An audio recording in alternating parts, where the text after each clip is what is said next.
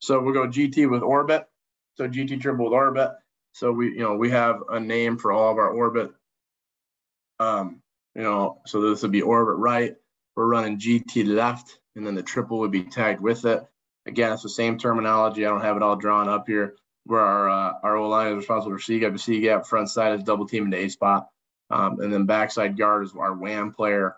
And then the backside tackle is our wrap player to B spot.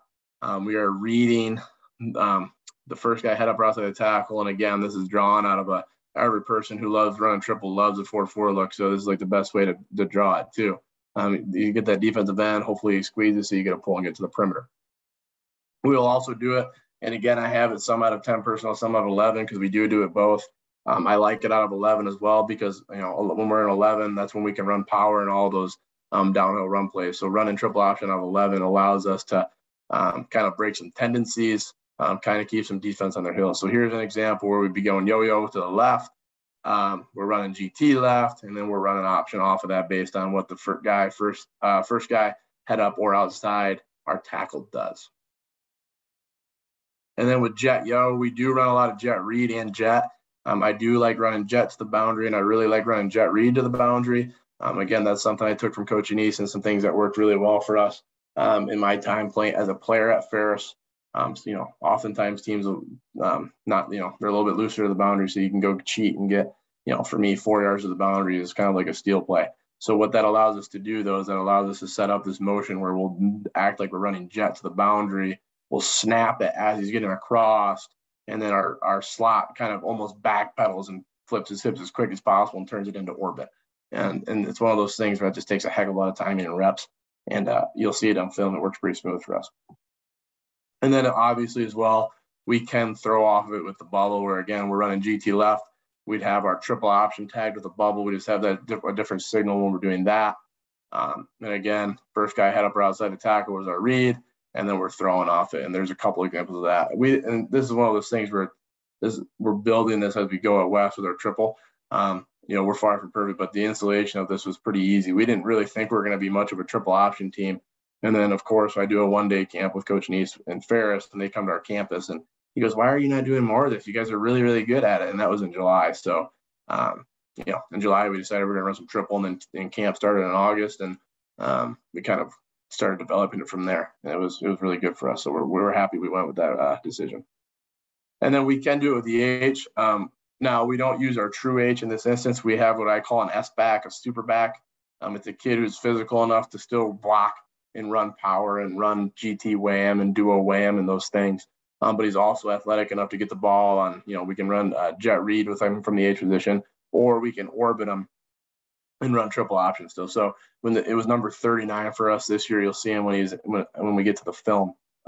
He's a dynamic athlete. He also played linebacker for us. He's physical as all heck.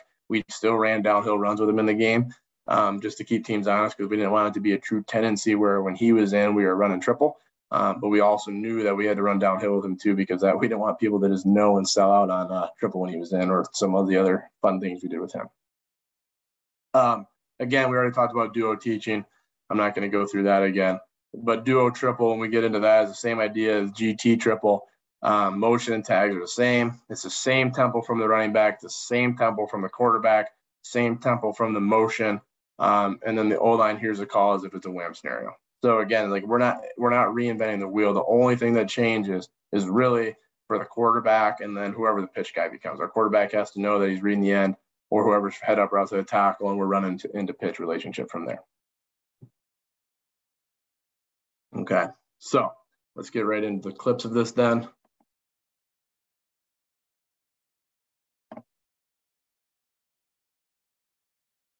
All right, so conveniently enough, this is our first snap of the season this year at West. We're playing against Eversburg, who is predominantly a powerhouse in the state of Michigan. They went to the semifinals this year, a couple of divisions bigger than us. So we knew we were going to have to do this stuff to beat them, and we ended up winning by 8. So in this instant, we're in 2x2. We're going slot orbit to the left. We're reading the first guy head up or outside the tackle, which we established is this guy here. He's 1. And then pitch guy here is 2. You can kind of see it develop. Again, we get a nice wham from our guard. Our quarterback here gives it, And it worked out for us because we score. Okay, so obviously not a bad read because he didn't tackle the dive key. However, I want you guys to all see how good of a play this would have been if you would have pulled it. It would have probably been just the same result, a touchdown on the perimeter. We would have ran off it.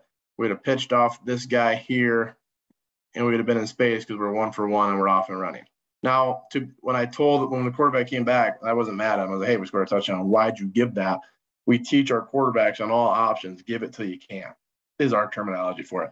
Because if you're an option, guys, you know it's hard to say, if he turns his shoulders, well, sometimes they don't turn their shoulders and they take away the give. And then sometimes their shoulders are turned, but they're coming up feeling it should be a give. So what I've done, and again, I'm taking it from the people I've learned from at Ferris and then coached with along the way, we have found that the terminology of give it until you can't has worked out really well for us. And it's one of those things where it's pretty point blank. Well, did you give it and you got tackled, then you probably should have pulled it. If you pulled it and the DM makes a play on you, you bonehead, give it to the running back and run downhill. And so he thought that he could still give it and that guy wasn't going to make the play. And then we're up and through on GT. And then the end zone view is nice too. We got a wham, we got a wrap, and then the ball follows next.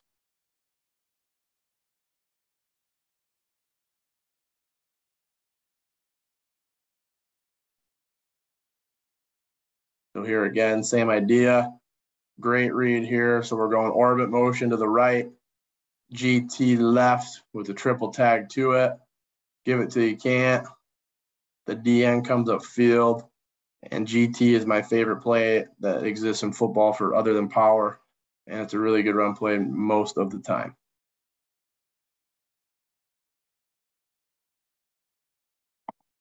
Oh, crap, sorry.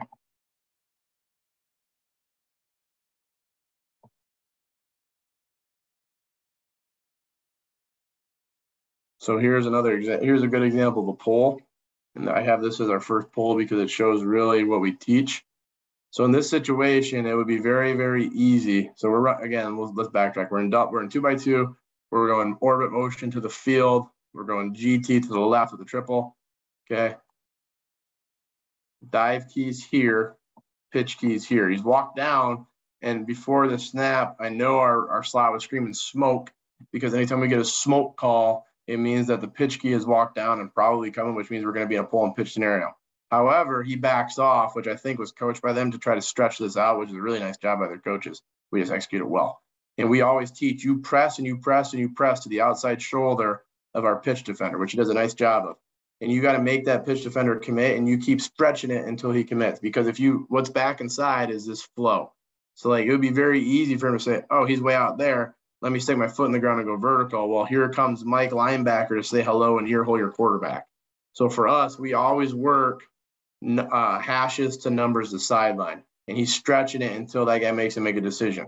If he were to have just gone straight out here to the slot, our quarterback is working to hash here, to number here, to sideline, and is working it until he either A, gets tackled, or B, runs out of space to do that. But this is a great textbook example of why you keep pushing the outside shoulder. He pushes the outside shoulder. Our perimeter blocking is awesome. And we're off and running, and we have a nice little 7-8 yard game. The end zone view is kind of jacked up this week, but that's all right. Here we go. So again, orbit. Now here's an example of where we don't do the right thing, and that's all right. That's what, again, I didn't come here to show you guys a highlight film. We're all here to learn, and we're all still learning as we go. So I'm trying to mess with this. Okay. So in this instance, okay, this is the safety, and our slot does a bad job here. So dive is right here, pitch is right here. However, our slot gets confused because the safety was rolled down, and we go and block the wrong guy. And that's one of those things too where it just takes times and reps. And when we went over this in film the next morning, our guy was like, yeah, that was dumb of me. Like, I know better. But again, only a few months into running triple, he should have been able to identify, oh, that's just a safety down. He should be to here. And then we're reading 1, pitch off 2. You know, that's the right read. Give it till you can't. This team just does a really nice job of kind of stopping us at the point of attack there. they were big and physical. And they do a nice job. They squeeze. They make us log it. And then we were just kind of soft on the outside with our tackle.